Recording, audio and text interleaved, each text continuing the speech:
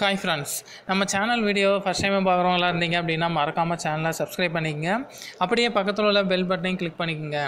இன்றைக்கி நம்ம பார்க்கக்கூடிய டாபிக் என்ன அப்படின்னு பார்த்தீங்கன்னா, பற்களில் உள்ள மஞ்சள் கரையை போக்கி வெண்மையாக பளிச்சிட வைக்கிறதுக்கு 4 எளிய வழிகள் இருக்குது. அது என்னென்ன அப்படிங்கிறத நம்ம இந்த வீடியோவில் பார்க்க போகிறோம். ஸோ பற்களில் மஞ்சள் கரை இருந்தால் எல்லாத்துக்குமே கண்டிப்பாக பிடிக்காத விஷயந்தான். ஸோ வெண்மை நிறமாக மாற்றுறதுக்கு ஏதாச்சும் வழி இருக்கா அப்படிங்கிற மாதிரி எல்லாருமே கேட்கக்கூடிய ஒரு விஷயமா இருக்குது. ஸோ இந்த மஞ்சள் கரை இருந்துச்சுன்னா என்னென்ன ப்ராப்ளம் வரும் பார்த்தீங்க அப்படின்னா, பொது இடங்களில் சிரிக்கிறதுக்கே கூச்சமாக இருக்கும். அது மட்டும் இல்லாமல் வாய் திறந்து பேசுகிறதுக்கே கூச்சமாக இருக்கும். ஸோ இதனால் நிறைய காரணங்களால் இப்போ 4 பேர் கூடுற இடத்துல கூட தள்ளி போகக்கூடிய ஒரு சூழ்நிலை வந்து கண்டிப்பாக உருவாக்கும். அது மட்டும் இல்லாமல் இந்த பற்களோட வெண்மைத்தன்மை பார்த்தீங்க அப்படின்னா ஒருத்தரோட அந்த ஃப்ரெஷ்னஸ் வந்து கண்டிப்பாக காமிக்கும். ஸோ இந்த நம்ம முறையற்ற உணவுப் பொருட்கள் சாப்பிட்றதுனால இந்த பற்களில் உள்ள அந்த எனாமல் கோட்டிங் வந்து தன்மை வந்து மாறி மஞ்சள் நிறமாக மாறக்கூடிய ஒரு சூழ்நிலை வந்து உருவாகுது. ஸோ இதை வந்து குறைந்த செலவில் வீட்டில் உள்ள பொருட்களை வச்சு இந்த பற்களை வந்து வெண்மையாக பளிச்சிட வைக்கலாம். அதுக்கான 4 வழிகள் இருக்குது. ஸோ அதுதான் நான் இப்போ சொல்ல போகிறேன். மறக்காமல் வீடியோவை ஸ்கிப் பண்ணாமல் பாருங்கள். ஃபஸ்ட் ஒன் பார்த்தீங்க அப்படின்னா தேங்காய் எண்ணெய்.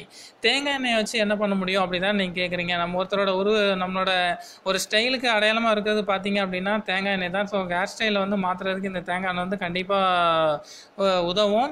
ஸோ பற்களோட வெண்மைக்கும் இந்த தேங்காய் எண்ணெய் வந்து உதவும். எப்படின்னு கேட்டிங்க அப்படின்னா, ஒரு 2 ஸ்பூன் வந்து தேங்காய் எண்ணெய் வந்து வாயில் ஊற்றி ஒரு 3 இல்லை 4 முறை வந்து நீங்கள் வாய் கொப்பளிச்சு டெய்லி வந்தீங்க அப்படின்னா கண்டிப்பாக உங்களுடைய பற்கள் வந்து வெண்மையாக இருக்கும். அது மட்டும் இல்லாமல் எனக்கு இது வந்து வாயில் ஊற்றி கொப்பளிக்கும் போது எனக்கு வந்து அது நல்லா இருக்காது அப்படின்னு நீங்கள் ஃபீல் பண்ணுறவங்களா இருந்தீங்க அப்படின்னா, நீங்கள் ப்ரஷ் பண்ணும்போது உங்களுடைய டூத் ப்ரஷ்ஷில் பார்த்தீங்க அப்படின்னா அந்த தேங்காய் எண்ணெயை பரப்பி விட்டு நீங்கள் அதுக்கப்புறம் நீங்கள் ப்ரஷ் பண்ணீங்க அப்படின்னாலும் உங்களை அந்த ரிசல்ட் வந்து கண்டிப்பாக கிடைக்கும். ட்ரை பண்ணி பாருங்கள்.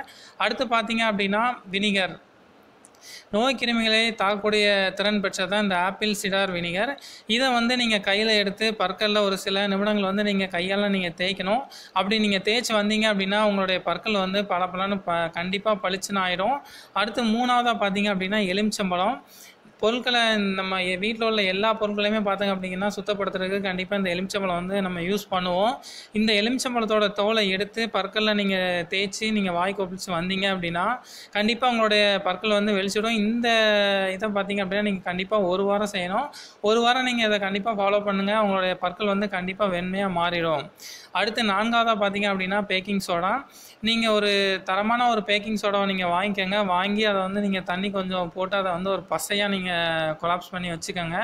ஸோ அந்த பசையை வந்து பார்த்தீங்க அப்படின்னா நீங்கள் பற்களில் டெய்லி காலையில் தேய்ச்சி நீங்கள் வாய் கொப்பளிச்சு வந்தீங்க அப்படின்னா ஒரு 2 நாளைக்குள்ளே உங்களுடைய பற்கள் வந்து கண்டிப்பாக வெண்மையாக மாறும். இந்த 4 முறைகளையுமே நீங்கள் கண்டிப்பாக ஃபாலோ பண்ணி உங்களுடைய ரிசல்ட் என்ன அப்படிங்கிறத மறக்காமல் இந்த கமெண்ட் பாக்ஸில் தருவீங்க. Thank you friends.